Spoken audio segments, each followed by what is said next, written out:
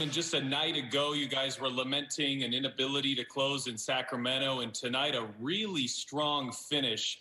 What were you able to do tonight specifically that you weren't last night? Coach harped on our defensive end. We wanted to play good defense for 48 minutes. The third and fourth quarter, I think we did a phenomenal job. I think he said we held them to 18 points the third and maybe 20 the fourth. So, I mean, that was our focus, obviously getting stops, we're going to score. You guys go on a 15-2 run there in that fourth quarter. It seemed like the offense was just trying to find its rhythm all night and then maybe finally broke through there. What did you see during that stretch of the fourth? Again, we're getting stops. Like I said, our offense is always going to come. It's a game of runs.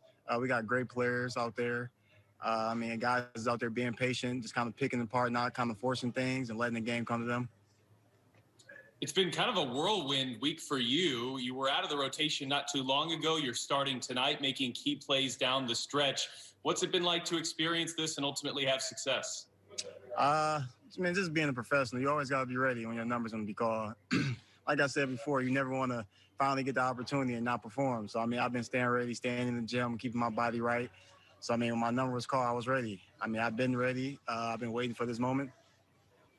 Can you take us through where that seemingly fearless mindset comes from? Because whether it's Draymond Green, whether it's Rashawn Holmes for Sacramento, you've really shown no fear when you're in transition, on the break, really any aspects of your game.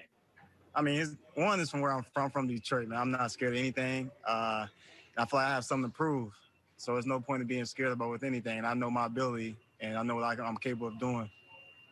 You guys are now 1-1 on this road trip. I know you'd love to eventually come home with a winning road record. What would you like to see carry over from tonight into Thursday night's game once you get there?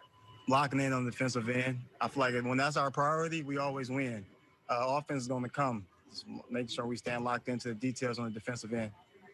Edmond Sumner with 12 points tonight. He played 31 minutes, gets his first start of the season.